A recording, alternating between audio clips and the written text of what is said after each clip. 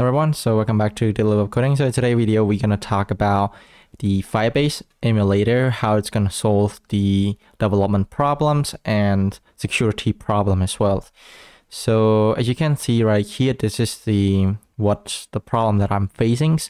And as you can see, we have the firebase that I initial new projects. It is on the cloud, and then I have my development environment and my productions. So what I usually do with this one is that, so for my development, I use the config from productions. So to test that, I have to make a request to the Firebase from the cloud and back and forth right here, so you can see. And so let's say when we test with Firestore, I'm going to add data to this one as well. And the problems coming in is when I deploy my code here to productions, and my productions using the same things, right? So you can see. My production is using the same things, the communication between back and forth between this one. So what happened is that when I development, I might add some code and change some things, mess up, delete some data of the production right here. So this is not really good. And for the security purpose, one more is that when I deploy to production, I have to cut all the communication from this one, because we might get someone steal our configs, and then we have to set up this one so to that allow Cloud Firestore or Firebase to talk to our production environments only. So that is the pain that I face. So right here, so to solve these problems, I just scour, and I just know that Firebase released this really long time ago, that you can run the Firebase on the local environment. So right now on local. So what this one will do is instead of for the environment, so instead of talking to the Firebase on the clouds, we're just talking to the Firebase on the local environment, because it is the emulator that emulate everything from the clouds, including the authentication, Cloud Firestore, and the cloud function as well. So this is really nice. And then I can write and test my security rules on my Firebase local, and after that I can deploy to my Cloud Firestore. So the deploy right here, just okay, deploy the security rules or something like that. Security rules or more. So mainly I use this one to communicate to deploys. But for testing, like the collections and store data, I can just do my Firebase on the local. And then when I deploy to productions, this too is communication. So the security risk is going to be real. It's going to be great. We're going to block from the local host to connect to our cloud like the Firestore on the cloud, limited only to talk to production only. So this is what Firebase emulator can solve my problem. I hope it's gonna solve your problem as well. And actually, let's take a look at the code. So as you can see right here, I have my VS Code with the create React app. So and the moment I go ahead and write all the function right here, just create the function to set the data to Cloud Firestore, and also this one is doing the authentications. And also this is the Firebase configs that I have right here.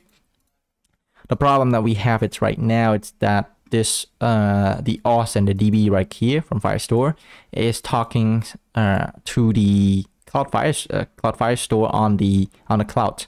So whenever I run this functions, it's gonna add data to that. So which we don't want. So we're gonna do and test it on our local environment. Okay.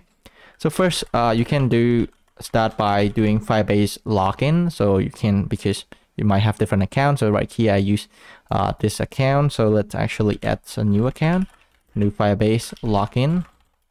You can add a new account as well. So let's do add right here. It's gonna open you. This is my testing emails right here. All right. Okay, cool. So now it's successfully, and we go back, it's successfully as well. And then next is you're gonna do Firebase init. So when you init right here, it's gonna, all right, cool. So then you can choose the, right here, you can choose the emulator. You can use the arrow down and then you can select by press space to select. And then this right here, you can see we have different accounts. So you can select the account that you want. So I'm going to select this account right here.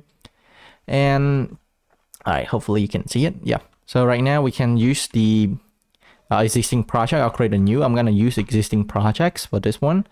And you can, yeah, choose any project. So I have a lot of project right here. I'm going to choose one random project to show this one.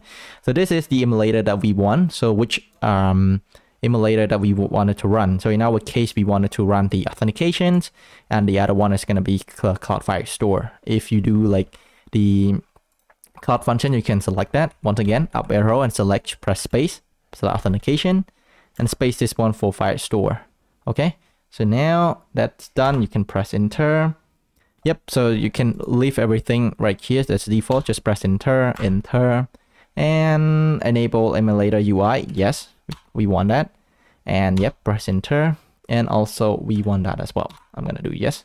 So right now everything initial successfully. I'm gonna clear this one. So let's take a look what's happening. So right here, it's gonna create as a firebase JSON right here. That's gonna tell us the port. So when I try to run this one, I face some problem. So I need to add the one more key. It's gonna be an host. So what I can do is gonna be something like this on the local. Okay, so I can do like this one, and then I can do something like this. Okay, I hit save. So right now we the host right here is just a local host. So that's why we do something like this. If you don't, you can try first. If it's work, it's okay. But for me, it doesn't work. So right now, after we do this, everything's ready. We can just do firebase emulators, and then we can do start. And right now it's starting our firebase emulator. It's gonna take a while. Maybe I have already installed some of the things. It's gonna be faster, but in your case might be a little longer, or you have to download something. So right here it shows us the UI, and this is authentication port. This is Firestore port. But let's take a look at the UI right here. So we can go back here. You can go to localhost port. This is gonna be 4000. So as you can see right here, this is the similar things as the Firebase. And yeah, so this is a Cloud Firestore and things like that. All right, so right now let's write our code to connect to this one. So for that, we need to go back into our configs right here. And then, so instead of doing this one, what we can do is we try. So let's say if the process .env.node.env equal to development. So we wanted to know, okay, if it's in the development mode, we wanted to change some things, okay? So right here, I'm gonna copy this one. Else, if it's in production, we're gonna do this. Let's actually delete the let's right here, and then we're gonna delete this one as well. Okay, we declare as the variable right here.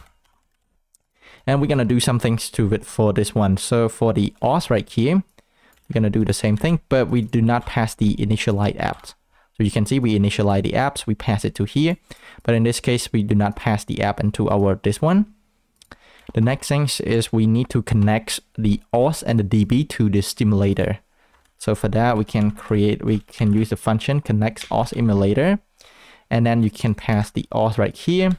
The next thing is you can hover, you can see that we need the URL right here. And the URL, you can see we have this, we can get from this one. So the URL is going to be HTTP localhost. And then the port is going to be 90, this one, you can see. That's it. And for Cloud Firestore, we can do one more. This is going to be a little bit different. So we're going to do connect Firestore emulator. It's auto import for me, guys, this one. And then we need to pass as a DB. And this one is a little bit different because it's need the host and the port. So the host first is going to be the string of the local host, and the port is going to be 8080. And as you can see right here. Okay, cool. So that's pretty much it. And for this, I'm going to restart my server. But just to make sure that everything is running properly. Okay, so right now it's restarting everything's right here. So let's actually try to log in right here. So when I do log in, so you can see this is the things from the emulator. You can add a and then you can add auto generate right here. You don't have to type anything, and you can click sign in. When we going back, also I do console log, so you can see we successfully log in as this user. Because if you look at the code right here, after we successfully log in, we can do it right here. Yeah, so you can do anything with the Firebase on the cloud and also on the emulator right here. And you can see on the UI, if you refresh this one, you can see we have this user right here. Very nice. So the next thing is we're going to take a look at the Cloud Firestore. We're going to add the data. So I'm going to click here. I didn't do any loading state or anything. So if you look at the code, when it's success, it's going to console log as well. All right, so I think I console logs something different. So it should be done, but the console log that I log is wrong. That's why I showed this one. But anyway, if you look at the Cloud Firestore right here, so you can see it's starting. We have the city and the data is going to be here because we put this data right here. From my experience, it's going to be a little bit slow because I'm not sure why. But yeah, but it is a little bit slow. Yep, so as you can see right here, that's how you do it. So when you do on production, when you on builds, the Firebase config right here, it's gonna talk to the Reels Firebase, but on the local, we just do something like this when on our development mode. Okay, great. Yeah, so I think that's all that I wanted to share. Okay, and the last thing as well, the problem is with this one is, so we do not have a user. So let's say if I can stop this one and I start it again. Okay, so right now it started again. So I just restart our server. So if I refresh this one, so you can see the data that we have, the user that we create, it's gone. So we wanted to have the data, and yeah, so we want it, right? So to do that, I'm going to close this one again. So what you can do start, and then you can do exports. Let's say on exits. Export on exit is going to be equal to the path that you want to export. So I want to do, let's say, seeds right here. Okay, this is wrong. So let's see actually what is happening. I think, yeah. So I'm spelled the export wrong. So this is a script that I have right here. Okay, so right now it's running. All right, so right now it's running right here. So let's actually do it again. So I'm refresh this one. Actually log in with the Google again. Right here, we create a user, and then booms, we refresh. We have this user. And then let's actually close the server, because when we export exits right here, .seed. It's doing, when we close, it's gonna doing the this one. So right now, if we going to back, we have the folder called seed, and then when we start, we can when we start the emulator, we can import this one right here. So we can do the import right here, and yep. So right now we start, and then we import the data. So okay, it disconnects, so wait for it. So right now it's done. So if we refresh, so as you can see, we have our user already created, and because when we start, we import the seeds right here.